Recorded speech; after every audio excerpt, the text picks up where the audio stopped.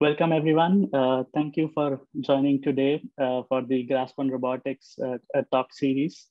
I'm Pratik Chaudhary from Electrical and Systems Engineering here at Penn, and I'll be the faculty host for today's talk. A couple of quick reminders. So previously recorded talks can be found on the YouTube channel for the Grasp Laboratory. And for the attendees of this talk, during the talk, please feel free to submit questions using the question and answer setting in Zoom webinars. There will also be a short session on answering questions at the end of the talk. So if you have more elaborate questions, please ask them at that time. Let me introduce Dorsa Sadigh. We are very glad to have her as a speaker today. Dorsa is an assistant professor in computer science and electrical engineering at Stanford University. Her research interests lie at the intersection of robotics, learning, and control theory. And she has been interested in working on safe and adaptive systems and algorithms for human-robot interaction. And personally, for me, I think her work straddles a very interesting boundary between modeling humans in settings where they do interact with autonomous agents. And when you cannot always model such behaviors elaborately, you will learn away these behaviors. So use machine learning to fill in the gap between what you model and what actual behaviors consist of. Dorsa received her PhD in electrical engineering and computer science from UC Berkeley in 2017. And she also did her undergraduate at UC Berkeley. In a short career, she has won a number of prominent awards. So the NSF Career, AFSR Young Investigator Award, the MIT Innovators Under 35 Award, and a number of them from the industry as well. Today, she will talk about learning and influencing conventions in interactive robotics. Looking forward to it. The floor is all yours, Dorsa. All right, thank you so much. Thanks for the very nice introduction. So let me get started. So I'm not gonna monitor chat, but if there are questions, feel free to ask them in the middle, and there's going to be someone who can basically ask those questions in the middle of the talk too. So if anything is unclear, just feel free to ask those questions. And I don't need to go over everything. So I have a number of slides, but we can make this more of a discussion too. So I'm Dorsa, and in general, my research is in the space of understanding interactions and planning better for interactions. And today what I want to talk about is two core categories of work that we are doing in the lab. One on trying to better learn from non-traditional sources of data, from interaction data, better learn models of humans. And then the other category of work is to actually build better interactive systems, learning and interactive systems that can coordinate and collaborate better. So why do we care about interaction? Maybe let's first start kind of addressing that question. So if you think about robotic systems or AI systems, we've finally got to a point where we can think about long-term and repeated interactions with these autonomous agents, right? Like we are seeing autonomous cars on our roads. Waymo is releasing these cars in San Francisco. You're starting to see like these types of assistive robots in homes helping in healthcare settings or in homes helping people to feed themselves or put clothes on. And in general, like service robotics is kind of like a direction that we see in the field of robotics and autonomy. And that kind of brings us this question of interaction with humans and this question of how do we model the human robots interaction side of things. So one very common way of modeling this type of interaction is to use this idea of theory of mind, or this game theoretic type of modeling, where you assume that two humans come together and they try to, let's say, solve a task. Let's say they're trying to solve a collaborative or competitive task. Maybe they're trying to play a game of chess. And one way of modeling this coordination between these two agents is to consider the fact that each one of these agents is going to have some model of the other agent, some model of the opponent, or some model of the partner. And the fact that that partner is also thinking about them. And there is kind of like this game theoretic, like recursive belief modeling paradigm that shows up here. And then this has many names and shows up in a variety of fields. Everywhere that there is a notion of interaction, this idea of theory of mind modeling shows up, right? Like in game theory, this is basically solving for the equilibrium of the game. In multi-agent reinforcement learning, people refer to this as opponent modeling. In natural language processing, this shows up as pragmatics or the rational speech act. So in all of these fields, we kind of know that we have to have some model, some representation of this opponent. And the thing is that requires this recursive belief modeling, which tends to be computationally pretty challenging, right? Like you need to have a model of the other agent and the fact that the other agent is thinking about you and so on. And that tends to be computationally pretty unscalable. So all of these fields realize that, well, we need to make some sort of approximation.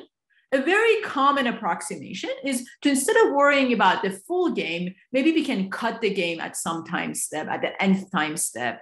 And instead of me solving for the equilibrium of the game, maybe I can solve like an nth order theory of mind problem. Maybe I can solve a Stackelberg game where we're looking at only like 2 steps of the game. And that's the type of approximation that is that commonly shows up in human-robot interaction. So if you look at a lot of prior work in the space of human-robot interaction, basically that game is being cut. The human needs to have some model of the robot needs to have some model of the human, and then we go about modeling the interaction using these game theory type of techniques. This is actually something that I used to work on quite a bit, like back at Berkeley during my PhD. We did quite a bit of work in the space of autonomous driving, where we were looking at how an autonomous car should interact with a human-driven car. So just briefly, the way we looked at this problem was we thought that, well, we were going to have an autonomous car, let's say that's the orange car, and we were going to have a human-driven car, that's the white car. And if you want to think about their interaction, maybe the autonomous car trying to change lanes and go to the left lane, one way of modeling that interaction is using this game theoretic type of paradigm where we model the whole system as a dynamical system where we say, well, that there's an autonomous car, that autonomous car needs to come up with a policy. Let's say your star is the policy of the robot car, autonomous car, which is an optimizer of the reward function of the autonomous car. That reward function should depend on the actions and states of the autonomous car, which is usual. But what we are saying is that, well, we need to, that reward function should also be dependent on the actions of the human, that's UHS star. And well, what does the human do? Like, how do we go about modeling humans and how humans drive? Well, in this work, we modeled the humans also as agents who are approximately optimizing their own reward function, RH.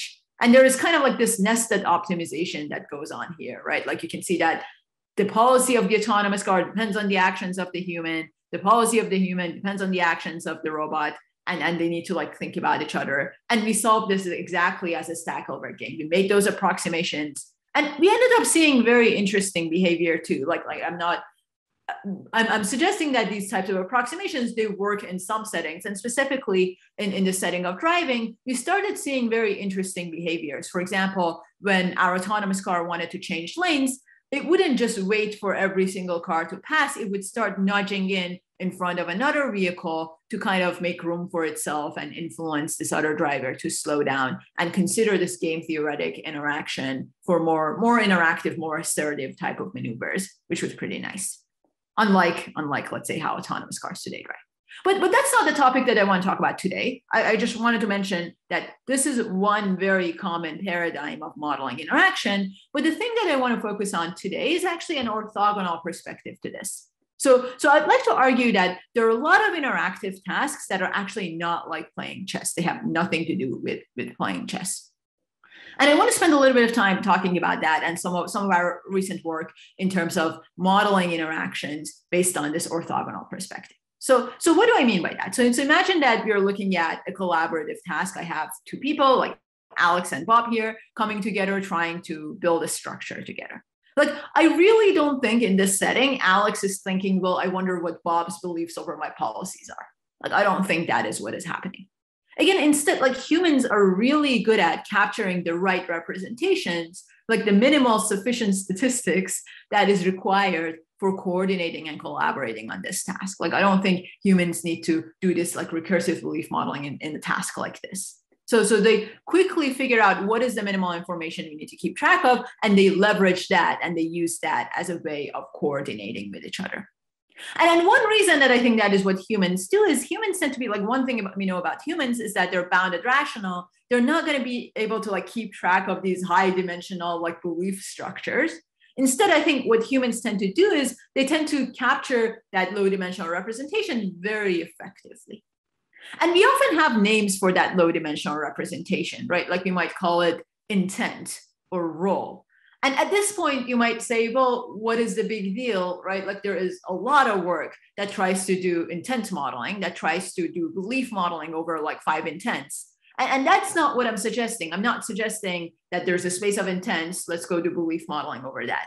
What I'm suggesting is I don't know what it is that we call intent. Can we go ahead and learn that? So we started looking at this problem, and the way we are formalizing this problem is that oftentimes in interactions, there's a low dimensional representation that captures the interaction, and that low dimensional representation is enough for coordination, and one can even use that for adaptation and the fact that we change over time, and maybe Alex and Bob learn to work together on this construction task. But that low dimensional representation, that is the key for capturing this interaction. And I'm going to call that low dimensional representation a convention. And we've been using the word convention throughout the body of our works. I'm not going to be talking about all of them, but let's just refer to this as a convention that the agents tend to build with each other and use that convention for coordination. All right, so what I'm going to do is in the first part of the talk today, I'm going to talk about these conventions. I'm going to talk about how we can learn them and how we can influence them, right? Like if I can learn these low dimensional representations, these conventions, that's great. That helps me to react better, to coordinate better. But can I go beyond that? And can I maybe influence the interaction and guide the interaction to end up in a setting that is maybe more preferable to me as opposed to others? And then in the second part of the talk, I want to focus on this idea of learning from interactions. So learning from non-traditional sources and learning from interactions. But let's first focus on how to enable these types of interactions using this idea of conventions. So to do that, we started looking at a concrete example. So let's look at a concrete example of 2 robot arms trying to play a game of air hockey with each other. So here I have a robot arm that I'm calling my ego agent. This is my robot. This is my learning agent robot that's trying to figure out how to do this task. And then I have this other agent, which is my opponent or could be my partner. So the reason I'm calling it other agent is this paradigm can actually work in collaborative or competitive settings. So I'm just going to call other agents to not differentiate between partner or opponent. And then the idea is that this other agent is going to have some sort of policy, some sort of high dimensional policy, because the robot arm has 7 degrees of freedom. So the other agent is going to push the puck using these 7 degrees of freedom. And the question is, how does the ego agent model that? And the thing I'd like to argue is that just like how humans like play these games of air hockey, we don't do belief modeling over a 7-degree freedom of the other person's arm. Instead, we capture low dimensional representations. In this case, it might just be the direction of the puck. Like what direction is my opponent trying to push the puck? And again, that's often sufficient for coordinating. And then here, that is the thing that ideally I would like my system to capture, the directionality. Maybe this other agent is pushing the puck towards the left or right or center, okay? So the thing that my ego agent observes here is a trajectory, and that trajectory is a sequence of states and actions and rewards. So states of the world, actions of itself, so actions of the ego agent doesn't see the actions of the other agent, and the reward that it gets. And the reward here is going to be some high reward if you're able to block the puck, and then if not, it's going to be proportional to our distance to the puck, okay? All right, so that's the trajectory that we are observing. And then this other agent has a policy. And I'm telling you guys what that policy is, but the ego agent doesn't have access to that. So that the policy of the other agent is it's going to push the puck. It's going to come up with a 7-degree freedom action that pushes the puck towards the right or center or to the left. And if the puck gets blocked in the previous time step, it is going to push the puck towards a different direction. So if it pushes the puck gets blocked on the right, then it's going to push the puck either to the left or center. So that is the policy of the other agent. The ego agent does not observe that, but that's the thing that is the underlying policy that the other agent follows. Okay. So kind of like the core of the algorithm here is to learn this convention, this representation of the other agent. And the way we do that is by using a representation learning component where we look at a past trajectory. So this is trajectory, some episode at time k-1, and we try to encode that into a low dimensional representation. I'm going to call that zk. And this zk is an estimate of if the puck is being pushed to the left or center or right. But I'm not encoding that anywhere. Like I'm expecting that this representation learning component come up with a ZK that corresponds to those directionalities.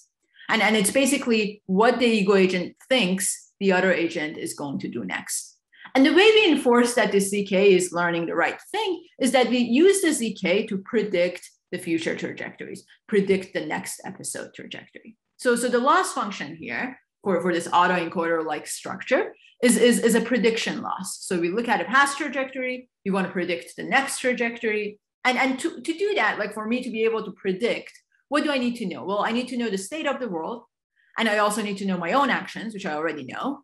But I also need to know I need to know something about the other agent's actions. And I'm enforcing that something to be low dimensional here. And that is exactly like how the system is learning these representations of the other agent that are low dimensional, that are helping with prediction of what happens next. All right, so once I have that representation, then I can use that representation however I want, right? Like I can use that within whatever planner that I prefer to use. And specifically what we decided to do was we decided to train a reinforcement learning agent that uses these learned representations, that uses these Z's that we just captured within its objective. So what we're doing is we're training a reinforcement learning policy for our ego agent that maximizes the expected return. But this expected return depends on what the other agent is doing, and that is this Z that you're learning through representation learning, okay? And then the way we are training these representation learning and reinforcement learning is in an iterative, like using an iterative process. So we learn a representation, feed that in, do a run of reinforcement learning, get a policy, get new trajectories, learn a new representation, and keep iterating between representation learning and reinforcement learning. And by doing so, what we are able to do is we are able to come up with policies that are able to react to the other agent's policy, that are able to have this model of the other agent and actually react to them. And this algorithm, we're going to call that Lily, learning and influencing latent intent. I haven't really talked about influencing yet, but so far, this learns the latent intent, latent representation of the intent of the other agent or the convention, and uses that to react. So let's see how that works in this game of air hockey. So if I use soft actor critic, so state-of-the-art reinforcement learning, after 4 hours of training, this robot learns this idea of blocking a puck, but it doesn't model the other agent's policy. It always goes towards one direction. It always goes to the left.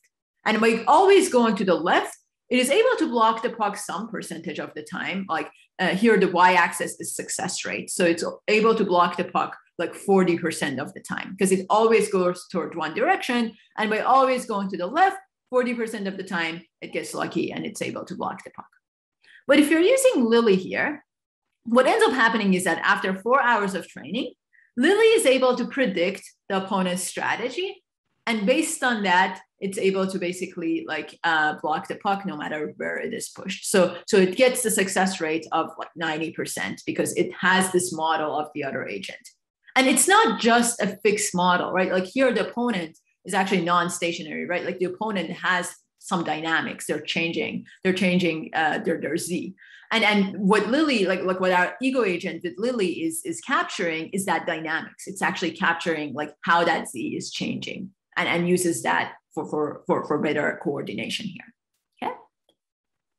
All right. So that's all great, right? So what I've been talking about so far is an orthogonal perspective to theory of mind modeling, where instead of doing this kind of like game theoretic approach and then cutting the game, I'm arguing that there's an orthogonal perspective where we can learn a low dimensional representation that is a lot more effective, a lot more scalable when you're thinking about coordination, because then I can keep track of that Z, and that is the only thing I need to know for better coordination. And then we have talked about how a reinforcement learning agent can leverage that Z to better react to other agents. But an interesting question to ask is, could we go beyond reacting? And what I mean by that is, could we influence the other agent to act in ways that are maybe beneficial for us? So to do that, what we actually decided to do is to optimize this reward function, not within an interaction, but instead across multiple interactions. So here we are optimizing for a long horizon objective, where we are optimizing this expected reward across multiple interactions. And that actually allows us to get policies that can influence other agents into specific ways that are useful for us. So in this game of air hockey, we artificially made it so that our ego agent really likes to block the puck like on the left. It really likes to go to one direction. And the way we are artificially making that happen is we're giving the ego agent more rewards if it is blocking the puck in one, like towards one direction. Like we are artificially making one side like better than others. And what happens is that with this influencing idea and optimizing the reward over long horizons, we are able, after 4 hours of training, we are able to block the puck no matter where it is pushed. So in terms of success rate, it is still going to be like around 90% success rate. So with influencing or without influencing, in general, we learn the model of the other agent and the dynamics of the other agent. So no matter where the puck is pushed, we can actually block it. But the interesting thing is with influencing, we can actually get the puck to go to the left more often than the case that we have no influencing, right? Like with no influencing, the puck is uniformly being sent to the left or middle or right. But with influencing, because my ego agent really likes to go to the left, and the really likes is kind of encoded as part of the reward, because of that, my ego agent is able to kind of like get the other agent, manipulate the other agent to push the puck more often to the left. Okay. All right. So that's all great. So the thing I've been talking about so far is this algorithm Lily. And what Lily does is it models the other agent, has a representation of the other agent, and uses that representation for better coordination, but also uses that representation for influencing the other agent and basically getting the other agent to act in ways that are useful for us. But the thing that I want to spend a little bit of time also building on top of this is this idea of influencing and thinking about other ways of doing influencing. So the way that we influenced here was considering this long horizon type of objectives, but there are actually other ways that we could go about influencing that could be more effective in a lot of coordination tasks. So let's think about a task of cleaning a house. So this is a thing that we deal with almost every day. So me and my husband, we need to like clean a house together, and we need to coordinate on cleaning that house. Okay. And one of the difficulties here is that I often need to have this model, this opponent, a partner in this case, this partner model of my husband and what he's doing, and need to like have like a really good representation of that before doing anything in the house. And that tends to be pretty difficult. This is a multi-agent task. It's non-stationary because in addition to learning how to clean the house, I also need to learn what the heck my partner is trying to do here. And that tends to be a pretty difficult problem because I need to keep track of all of these things. And in general, in multi-agent reinforcement learning, one of the biggest challenges is non-stationarity. And the non-stationarity is often coming from the partner or opponent, right? Like we need to model the dynamics of the partner, model the dynamics of the opponent, and that tends to be pretty challenging. So let's look at it abstractly. So I basically have a house. I have, let's say, 2 robot agents. They want to clean the house together, and they need to figure out where to go and what to do. Okay. So the thing I'm trying to argue here is that with influencing me as an ego agent, maybe I can take actions that guide my partner to do specific tasks that are more predictable. For example, if I can guide my partner to go to one part of the house, right? Like maybe go upstairs and like try to clean the bedroom and like the bathroom upstairs. And then I lock my partner upstairs so they can't get out and they can kind of like focus on that cleaning. Then it would become a much easier task on me because now all I need to do is I need to focus on learning how to clean the kitchen. And I don't need to worry about what is it that my partner is trying to do. Okay. So it sounds like a very silly idea, right? But in general, like you could basically try to influence to stabilize the other agent. And by stabilizing the other agent, the thing we are doing here is we're reducing the non-stationarity of the multi-agent problem. And by reducing that non-stationarity, we are making the task easier on us and easier on our partner. It's kind of like role assignment, but the type of role assignments that you would like to get in this multi-agent learning type of settings. Okay. So that's exactly what we've been trying to do. So this is actually a recent work that was presented at Core last week in London. Conference was in person. That was crazy. But we had a lot of fun at Coral, and we actually like presented this work. And the idea of this work is that maybe we can learn those representations that I was just talking about earlier, but maybe we can use those representations in order to stabilize the other agent, to fix the other agent's policy, to make it easier for us to do the task. Okay. So this algorithm is called it's called SILI. It's stabilizing and influencing latent intent. So it basically builds on top of the Lily algorithm that I was talking about earlier. And what it does is it basically has a similar component to Lily. It takes a trajectory, it tries to encode that trajectory into low dimensional representations of what the partner is trying to do. Maybe we are even like clustering the partner into discrete modes, or it could be a continuous representation of what the partner is doing. This is irrespective of what the representation looks like, if it is categorical or if it is actually continuous. But then once we have those representations, right, we would like to decode that, and we would like to predict the future trajectory or predict like the future states. But the thing that we are doing differently here is that we are incorporating this latent strategy learning with another component, a reinforcement learning component that tries to differentiate between task reward and stabilizing reward. So in our reinforcement learning bit, instead of just optimizing for one single objective, what we are doing is we are optimizing for two objectives. One objective is the task reward, right? Cleaning the house, whatever it should be. And then another second objective is stabilizing the policy of the other agents. And by stabilizing, what we mean is we want to minimize the change in the low dimensional representation that we have learned about the other agent. So this is stabilizing that latent strategy that we have learned. And again, similar to before, we iteratively like optimize for the representations as well as stable influencing. Okay. So it turns out that this algorithm actually works, and that was kind of surprising to us that it does. We have looked at this in a variety of environments. So we have looked at a set of abstract environments like circle environments with categorical and also continuous latent strategies.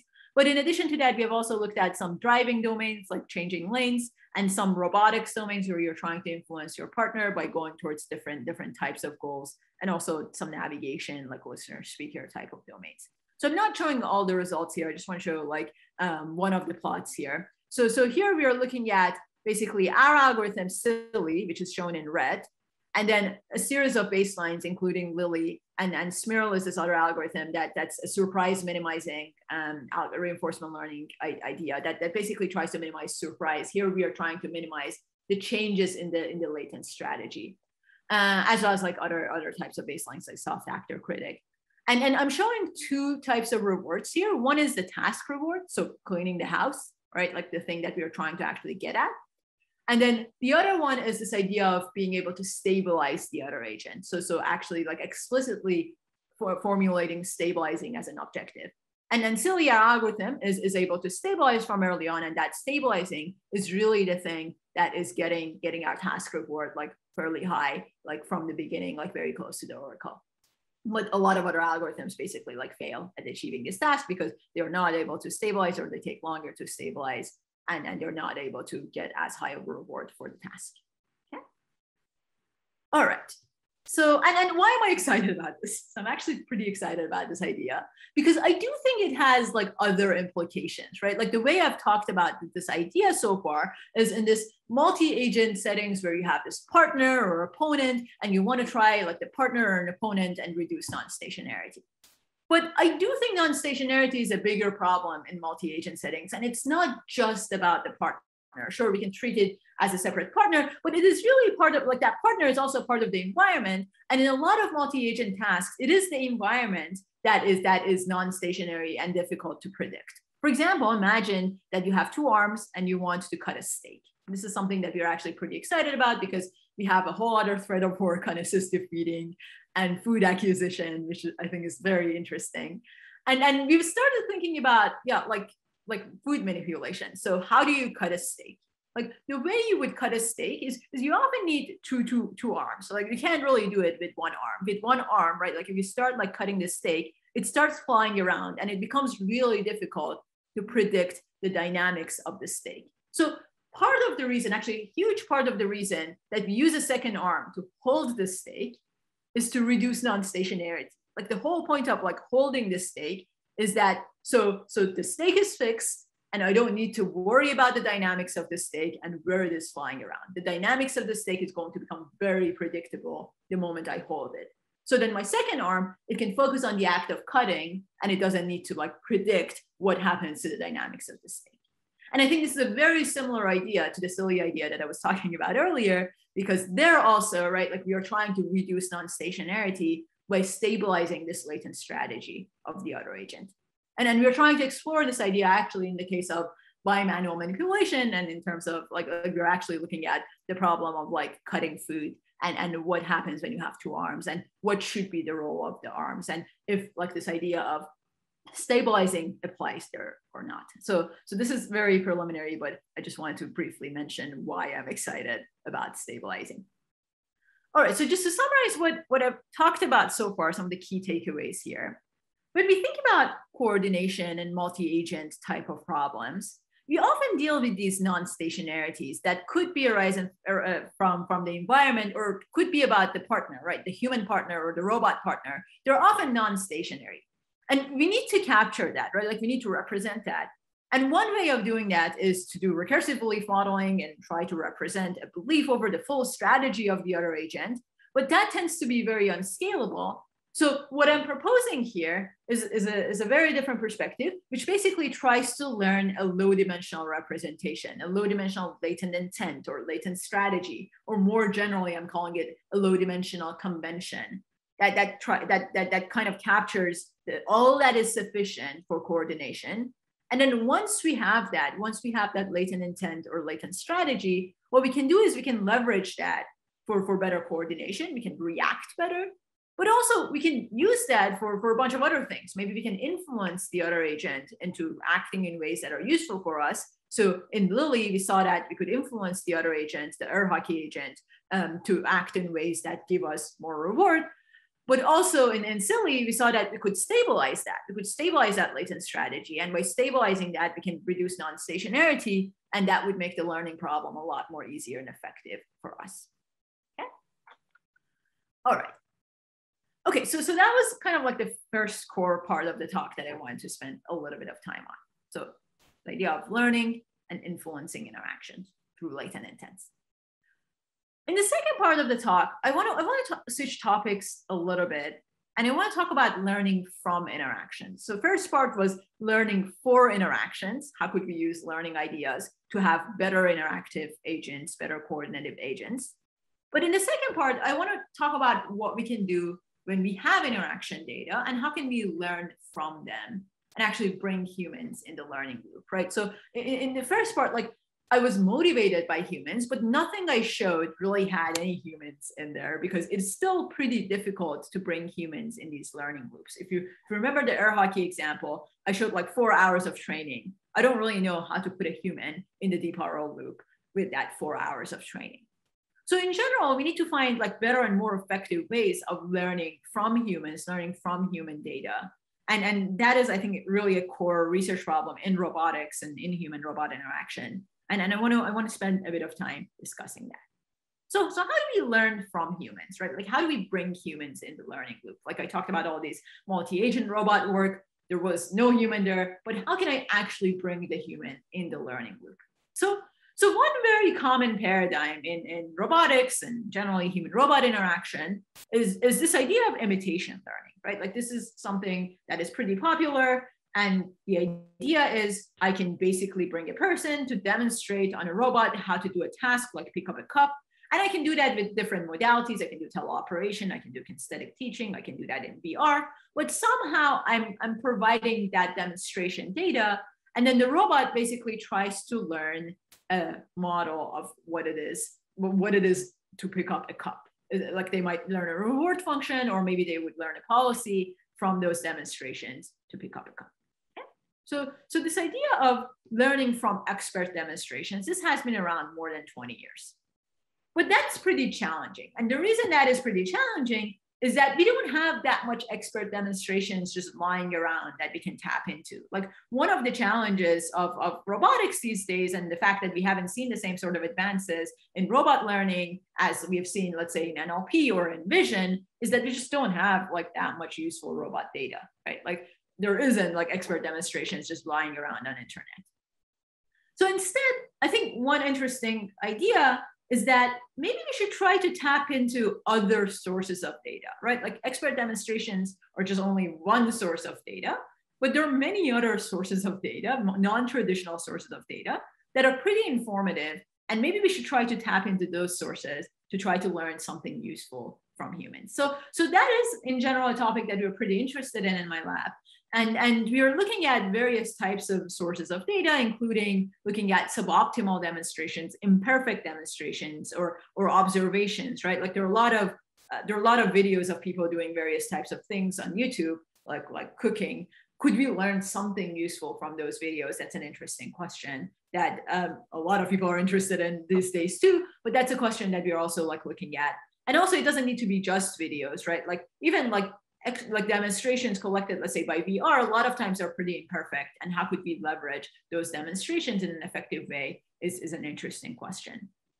Beyond that, we're also looking at other sources of data, like as I was talking about videos, we're looking at language instructions, narrations, and how could we use the multimodality of language and videos and so on to better learn reward functions or policies, or in general, like useful information that could be used for various types of downstream tasks. And in addition to that, we have also a whole thread of work trying to learn from pairwise comparisons and rankings. So instead of me getting the person to come and demonstrate a full trajectory on a robot, maybe I can just show two trajectories, a bunch of trajectories, and ask a person, well, which one do you prefer? And use that knowledge to better learn a reward function. And then finally, if you think about a robot, it's an embodied agent, right? Like it does have an embodiment. And we could actually move it around, right? Like we can kinesthetically moving around, right? Like we can actually like use forces. And these physical corrections that we provide on a robot, they actually have a lot of meaning in them.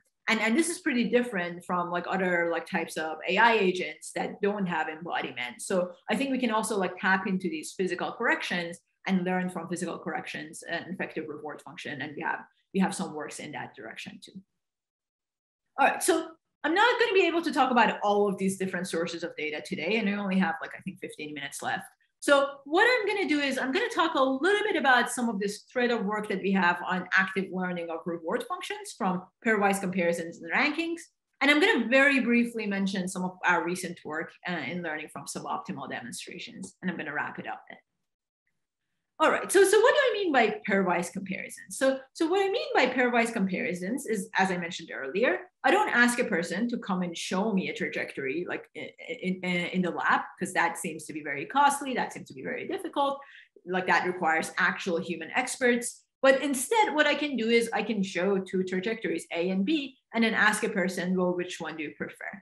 And the human's response to this simple like binary question is going to give me a lot of information about the underlying reward function that the human maybe would want the robot to optimize. Maybe we would want the human to, like the human would want the robot to avoid this box and maybe reach the black pad on the table. Okay. So for a second, assume that this reward function is a linear combination of a set of features. Like in a lot of our follow-up works, we have actually considered more complicated types of reward functions. But for a second, let's imagine that it's a linear combination of a set of features. So the parameters here are these thetas. These are the weights that we are trying to learn in this underlying reward function. And phis are a bunch of features over trajectories. And let's say that those are given. Okay. So when I show a trajectory to the user, the question is, what can I learn from this binary answer of I like A over B about theta? How is that going to update theta? So imagine theta, for example, lies in a three-dimensional space. And I don't know where theta is. Theta is going to fully define my reward function. Theta is maybe some points like up here. Maybe that is where the true theta lies. But I don't know where the true theta is. I can imagine that it lies in a unit ball, and I can start with that prior. Okay. Then every question, every query that I ask a user that generates a separating hyperplane in this space of thetas, because that hyperplane corresponds to this theta times phi being equal to 0. And then phi is the difference between the features.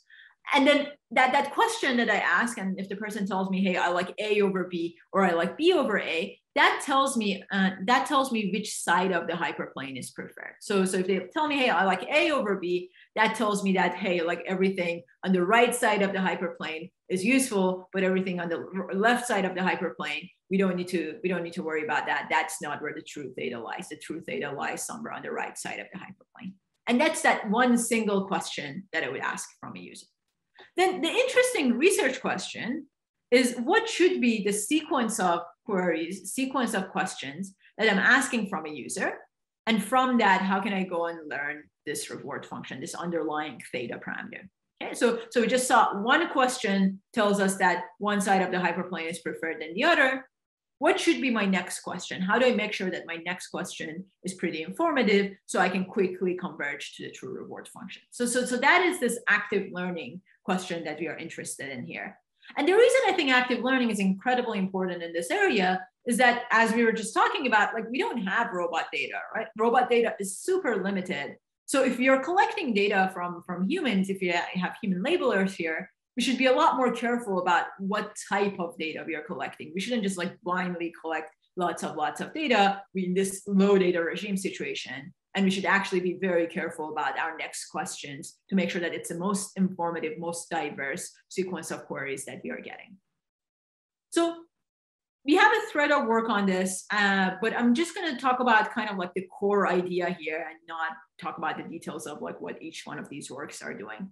So the core idea here is that you're solving an active learning problem where we want to find scenarios. You want to find two trajectories that we show to a user and ask them which one do you prefer. And that corresponds to this phi here. So this phi here kind of like corresponds to those two trajectories that I'm showing to the user, those scenarios.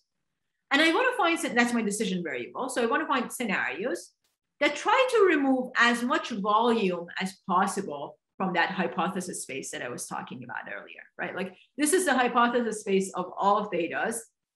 The true theta is somewhere here. I want to ask questions that correspond to hyperplanes here, that the answer to those questions, whether it is left or right, is going to remove as much volume as possible from this hyperplane. Okay? And that is basically this objective. This is a volume removal objective. It's basically the objective here is a minimum of two things. These two things is if the person tells me they like A over B or B over A, how much volume would be removed. Okay? So, and the reason I'm taking the minimum is, yeah, the person, I don't know if the person is going to tell me A is better than B or B is better than A. So I need to actually count like the minimum volume that would be removed and then maximize that because I want to maximize like the volume that would be removed. And there's a constraint here too. And that constraint is that the scenarios I'm generating, they're actually feasible on the real robot that satisfy things like dynamics. And that is what the constraint really captures. And in addition to that, like this F function, you might be wondering, well, what is that?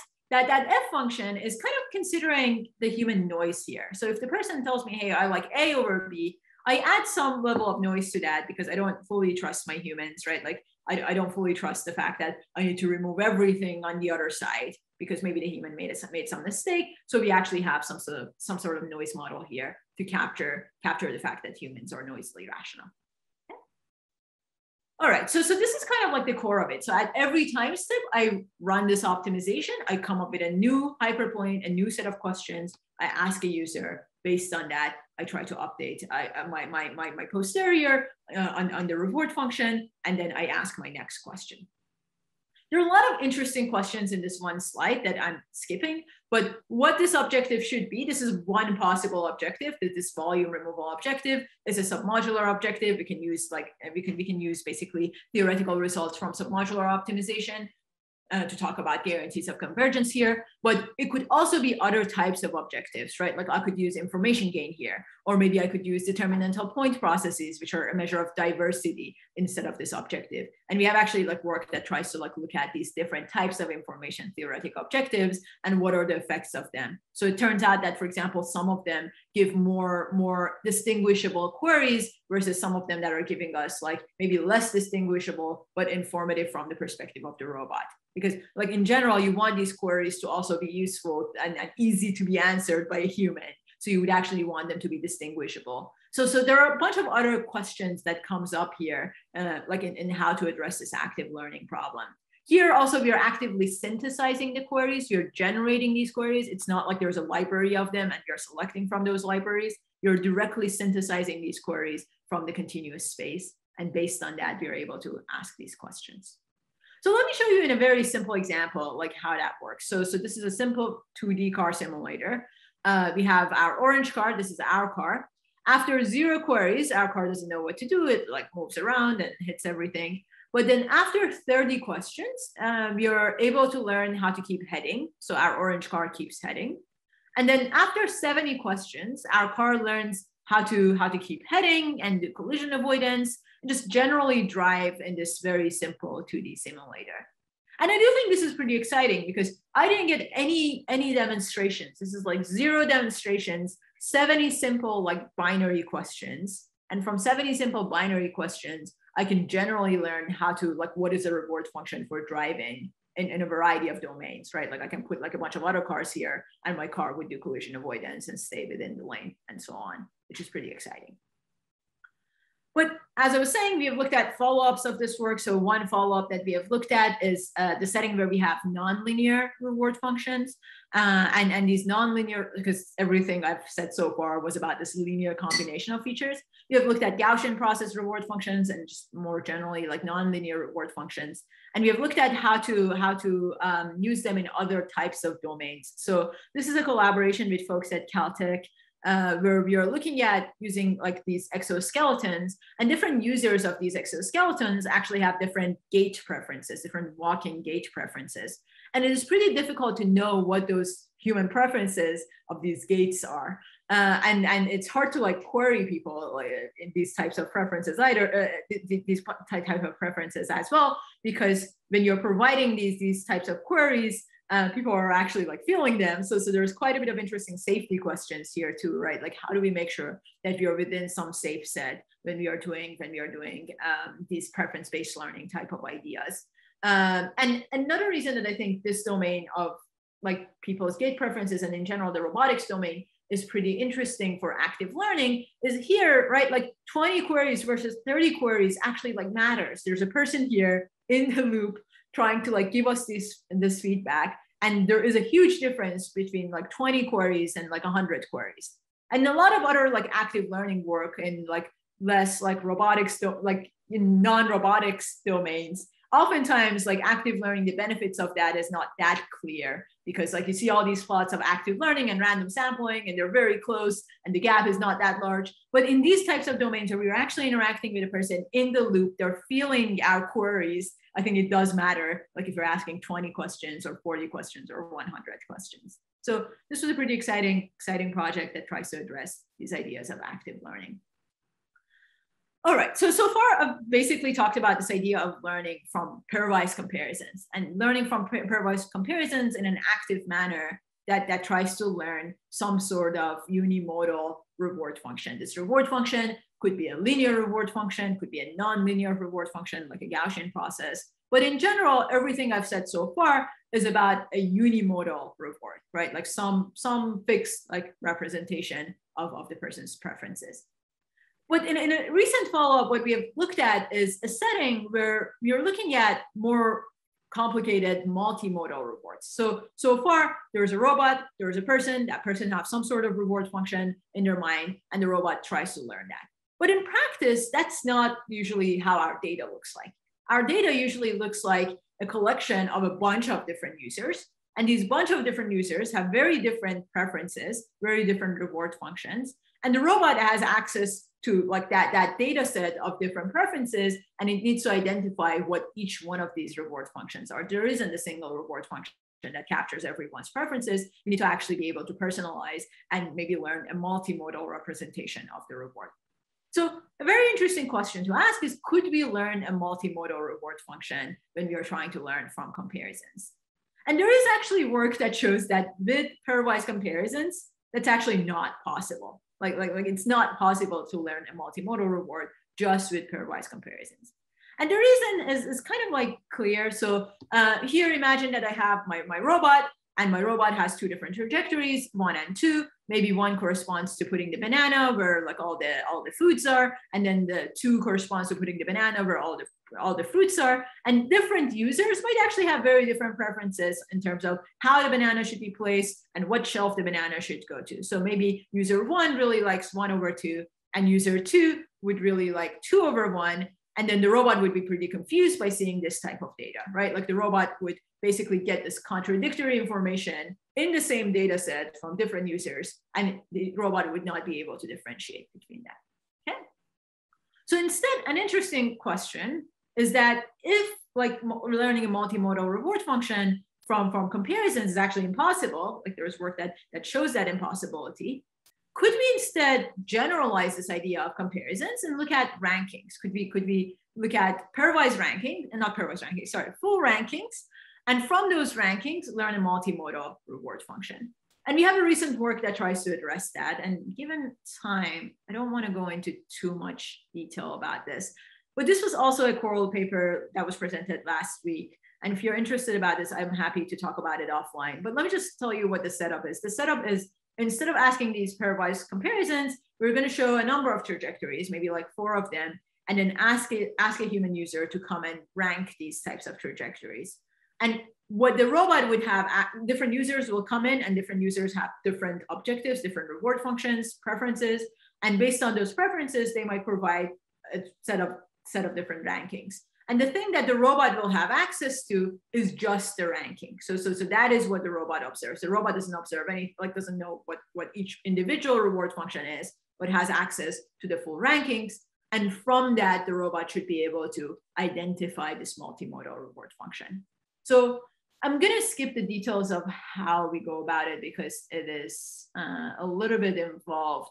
But we also use active learning here, similar to before. So once we try to make sense out of those rankings, we actually can actively query a person.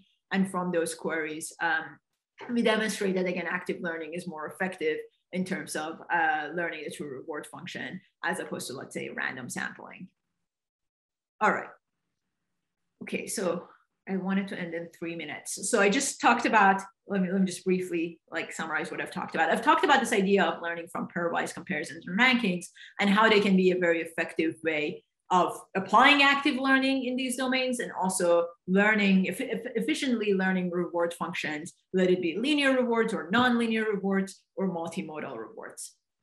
And as I mentioned earlier, like we are also looking at other types of data, other sources of data, like suboptimal demonstrations. So very briefly, like just to mention what the problem statement here is, we're looking at different types of demonstrations, right? Like we might have optimal demonstrations, but in addition to that, maybe we have demonstrations that are coming from robots with different embodiments that are not even feasible for our robot, or maybe suboptimal demonstrations. And the question that we are interested in answering is that, given this data set of a mixture of demonstrations with different levels of suboptimality, could we have a way of weighting these demonstrations? And based on that re-weighted version of the demonstrations, could we use off-the-shelf imitation learning algorithms and learn a policy?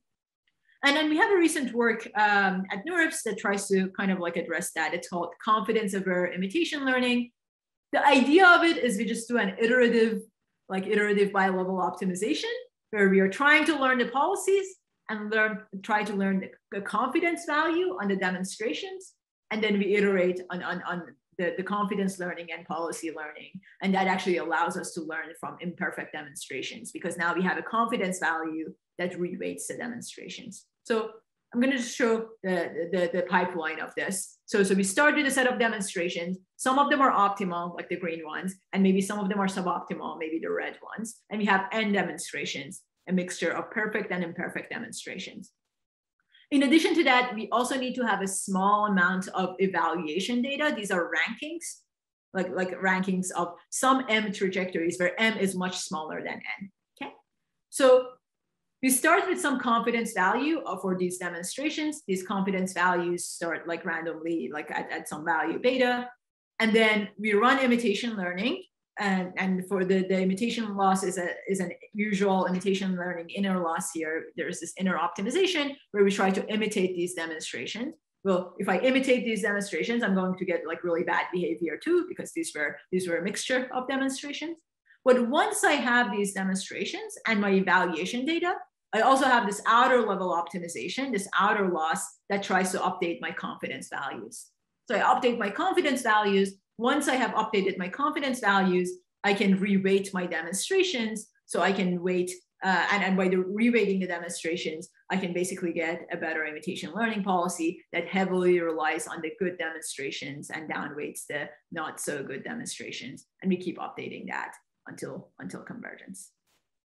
All right, so I know this was very quick, but yeah, basically we have looked at this in a variety of robotics domains where, again, we have a mixture of demonstrations of a UR5 arm trying to basically move an object around and avoid obstacles and set it on a platform. We have this mixture of demonstrations, and we show that our algorithm, Kale, confidence of their imitation learning, outperforms in terms of reward, expected reward, outperforms a bunch of other techniques, including ranking-based and confidence-based methods, and also just imitation learning type algorithms like Gale.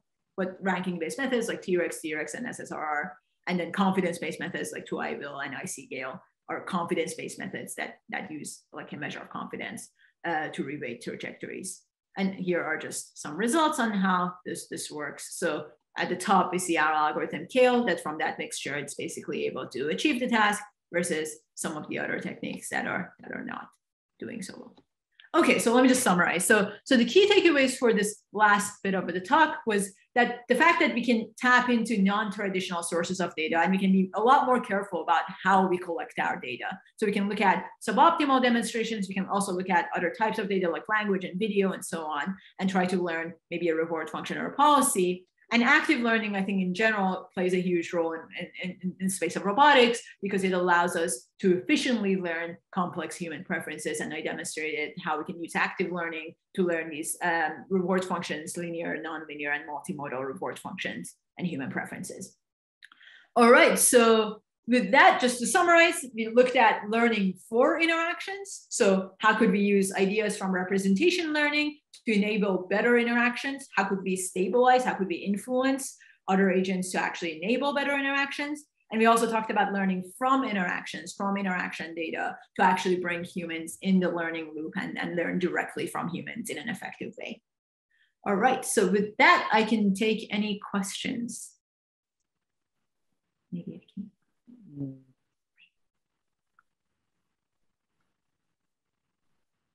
Thank you so much for the talk. I would invite the audience to type their questions in the question and answer window. To begin with, I have a comment here from Ruzana Baichi. It says, I like your focus on careful collection of data. Nice. Ruzana, hi. I didn't know you're here. Good to see you. And yeah, I do think like how we are collecting like data actually like matters a lot. And I think I think it is important to be careful about that, given that we just don't have like huge data lying around like in vision and NLP. So it would be exciting to think about more curated ways of collecting data. And in general, data augmentation, I think, plays a huge role in robotics these days. Like when we are thinking about using learning, like half of our time is usually spent on how to do data augmentation and how to collect the clean data. And we don't often even talk about it in papers, but I think that seems to be playing a huge role in the type of garbage in, garbage out. Yeah, so we want to be careful that you're not putting in garbage in. Hi, Dorsa. Great talk. I have a question about the Lilly and Silly algorithms. So it seems like the equations you have look very similar to just like state dynamics, right? Like in model-based RL, we just predict the next state. So my question is, how do you know if the environment, like the state dynamics or the agent, is affecting the future representation? In that, like if I'm playing tennis and a bird randomly hits the ball out, will this essentially confuse the agent that's trying to model the future, and that it doesn't know if the environmental state or the opponent state is causing the next future state representation? Yeah, no, that's a very good question. And it doesn't differentiate. It's a very good question. Yeah.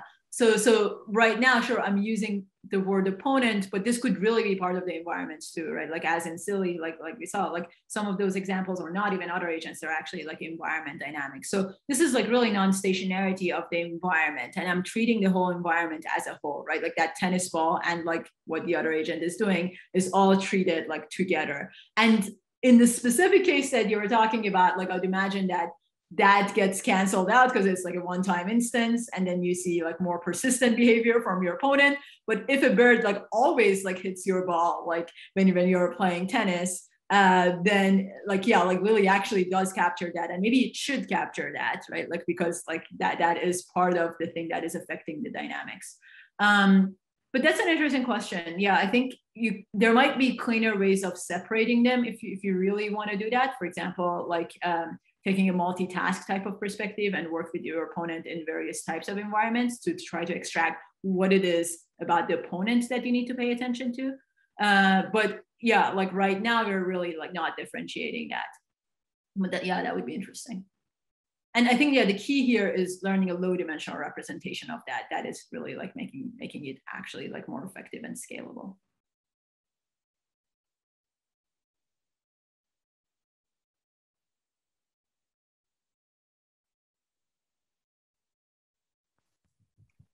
Hi, Dr. Sadigh. Nice talk. I had a question that I wanted to ask you. So, like we have been talking about interaction so far, and I wanted to know how you define and like quantify interaction. So, like in a game when both agents are playing against each other, they are playing with some policy. So, in such a setting, in such an experimental setting, how would you define interaction, and what would be the way to measure it? Mm-hmm. That's an interesting question. Yeah. So how do we define interaction?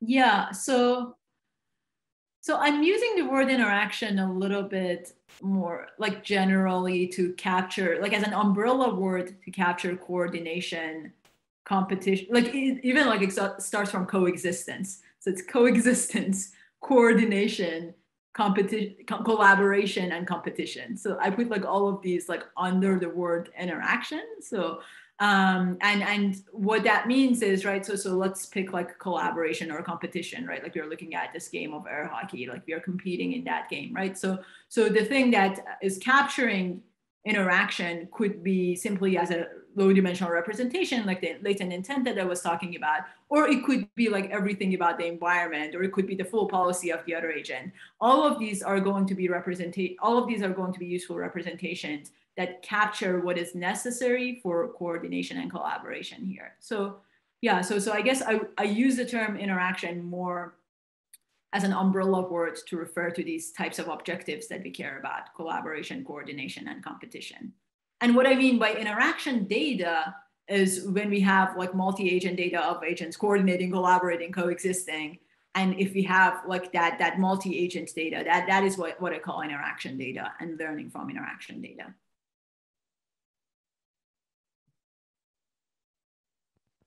So a follow-up question on that, we have been modeling the environment, the other agent, right?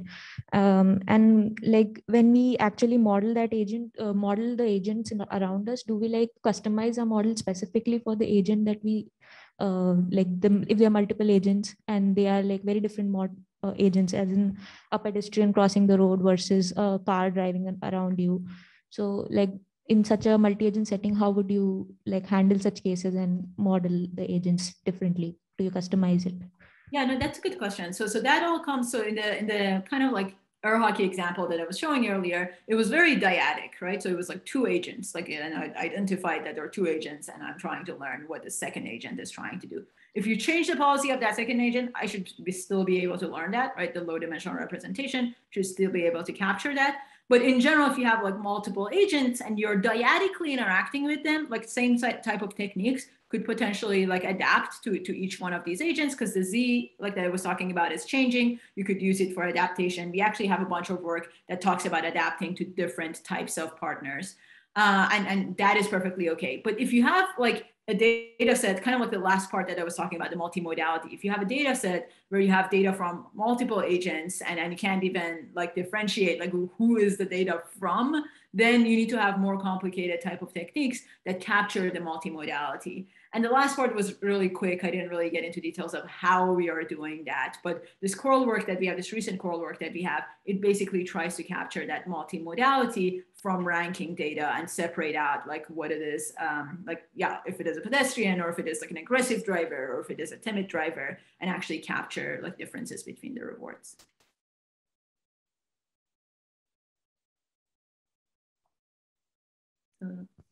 So there's a chat question from Osbert Bastani. What are your thoughts on learning from large-scale auxiliary data, such as traffic videos for driving? Videos for driving. Learning from them, right? Yeah. That's hi Osbert. First off, thanks for the question. Good to, I don't see you, but yeah, good to know that you're on the other side of this. Yeah, so I think that's a very interesting direction. So there's a lot of new excitement around this direction. I don't know if you guys have seen the Foundations model paper from Stanford that basically Percy Liang was leading, and we are thinking about similar types of ideas where we can actually tap into large data sets, right? Like maybe it would be like, yeah, traffic videos, or maybe it would be like videos of like videos of people like acting, like videos of humans like acting in the world, like in the wild, and how we can tap into that to actually learn learn pre-trained models that are maybe looking at some sort of auxiliary objectives. So we're not looking at necessarily full imitation, or we're not looking at like full like satisfying like full objectives, but maybe we are just looking at like prediction of like the next step, and how we can use these types of pre-trained models to basically solve a bunch of different types of downstream tasks. I think it's an interesting idea. I don't know if it works or not, right? Like it has worked in the domain of like NLP, like we have like things like GPT-3, and that's very exciting. And again, we don't have like as much data in robotics. Robotics is a lot more complicated than NLP and vision, right? Like we're trying to like actually look at actions. Actions matter so much. So I don't know if it is going to like easily work, but I do think it's a valid research direction to actually like dig deep in. And I think multimodality would play a huge role there. So looking at these traffic videos, but also looking at other types of annotations and other types of data that can go along with it. And yeah, like learning these like pre-trained models, like for multiple types of objectives in similar way that NLP like looks at like language generation, summarization, like a bunch of like downstream objectives, and putting them all together feels a little unscientific. I agree with that, but I think there is excitement and promise, and we don't know what the answer is. So I think it's a very valid direction to think about. Hello. Hi, Dorsa. Thank you for the really great talk. I wanted to kind of follow up on that really interesting experiment that you showed, where I think Lily was the name of the algorithm that was able to lead the opponent to consistently push the puck towards one direction if you allowed it to reason over long term. And so that seems really interesting. And I was wondering what it is in the agent's behavior that the opponent was responding to. Can you speak a little bit about how the opponent was evolving and how it was possible for the agent to influence the opponent's behavior in this way? Yeah, no, that's a very good question. And I've been in general thinking about that a little bit more recently too. So in that specific case, the opponent's strategy is something that is that the ego agent doesn't see, but what it is it pushes the puck towards a direction. If it gets blocked, it is going to choose a different direction. So if I push the puck to the right, it gets blocked. I will choose between left and middle randomly. So that is the opponent's strategy. And it is a thing that it follows, right? Like, and it's not evolving. It's not a learning agent. It actually has that strategy. And in that setting, right, like over time, I would learn that is the opponent's strategy. I would actually learn that dynamics of the opponent's strategy. And I can kind of like take advantage of that, like by optimizing for long horizon type of objectives. But if the opponent's strategy was something that was a lot more complicated, like actually the game that I was showing, if it is just left, right, and middle, this is like kind of like playing a game of like rock, paper, scissors, right? And the best strategy in rock, paper, scissors is to play randomly. So if my opponent was actually playing randomly, like my ego agent wouldn't be able to do any of this. Like the strategy of my ego agent would reduce down to what soft actor critic was doing. It would just always go towards one direction because it wouldn't be able to predict what the opponent is doing. So this type of influencing is only like valid when the opponent has a strategy that is predictable. You could actually predict it and you could actually influence it. And in general, I was having like an interesting conversation with Shimon Weizen last week in London. And he was complaining about like these types of influencing strategies. And he was saying like anything that is interesting, like the opponent is a lot smarter and you wouldn't be able to influence. And I kind of agree with him, like the more I think about this. Like anything, like if you consider like stock market, right? Like these types of strategies, like you wouldn't be able to influence because like very quickly your opponent learns and adapts to. And yeah, like these types of competitive settings have their challenges when we talk about influencing. So yeah, I don't know if that answers your question. Right, yeah, thank you. That does answer my query. Yeah, thanks.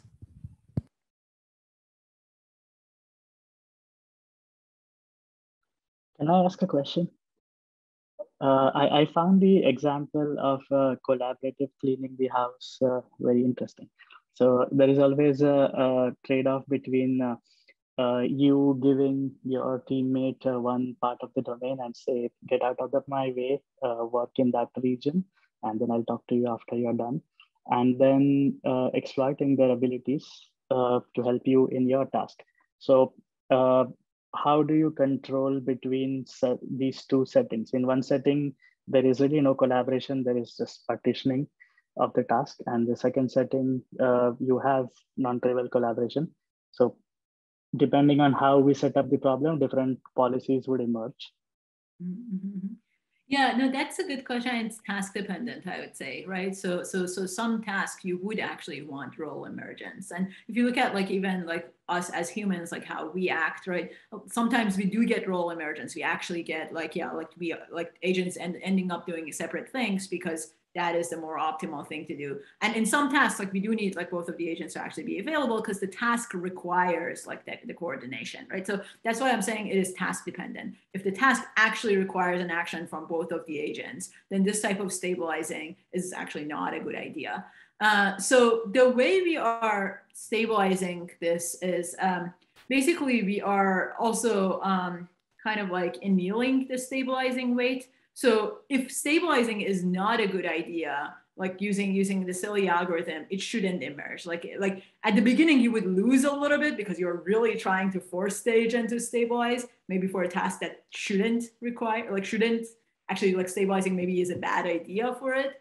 But like as we are annealing, like you can always like get back to the non-stabilizing setting if the task requires both of the agents to actually be available and do the task. So I would think of this really as an approach for tasks that need that type of role or work better with that type of role emergence or with that type of separation.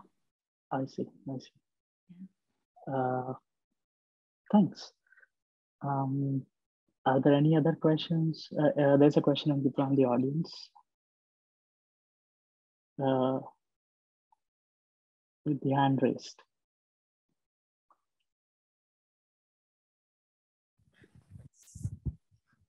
Hi, Dorsa. Thank you for the great talk. I have two questions. So the first is related to the foundation model paper that you mentioned. So I was wondering, I was interested in your perspective on this. Do you think, because I think the paper talks about how we need to collect a lot of data and then train like a foundation model for robotics that we can then fine tune for downstream tasks. I wonder if you think that is the way to go, or maybe we should instead build a foundation simulator where we can simulate the real world really well and then focus on like learning in the simulation and then transfer from sim to real later. That's a very good question. I don't have a satisfying answer for it. My answer is both.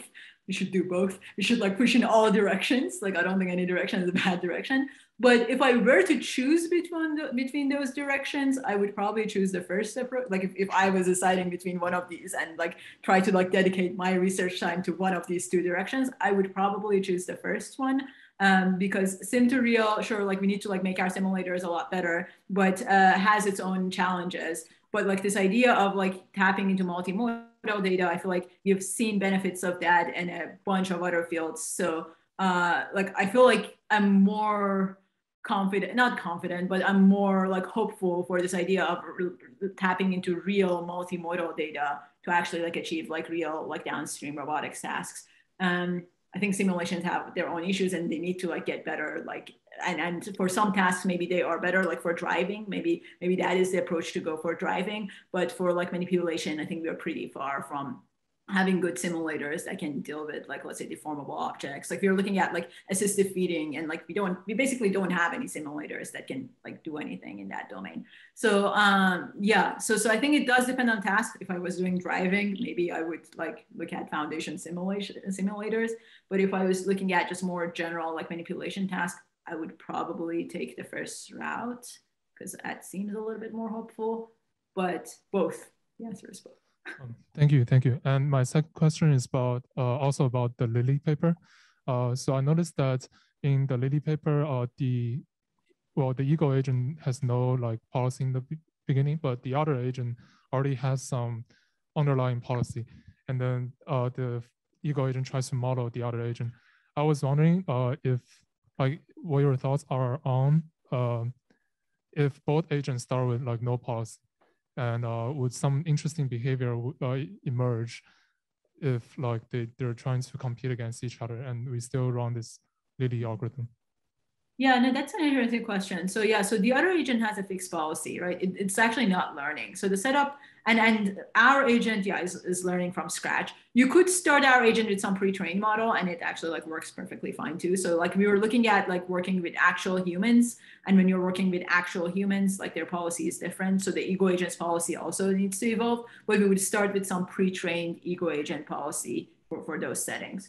But in general, like if you want to have both of the agents to be learning agents and coordinate with each other, that ends up introducing a whole set of questions, and it's not like obvious what sort of behaviors could emerge.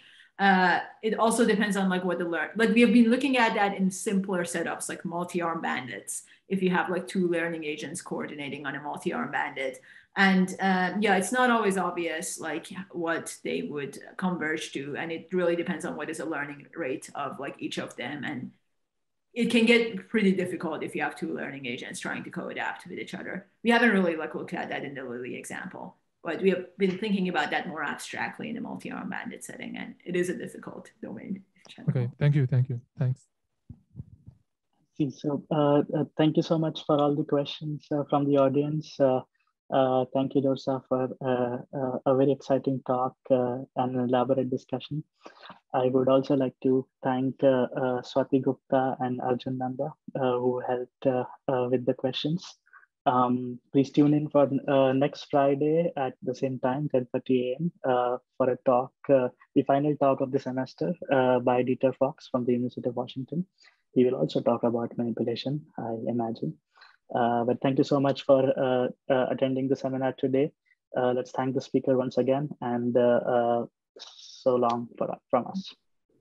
Thanks again. Thank you.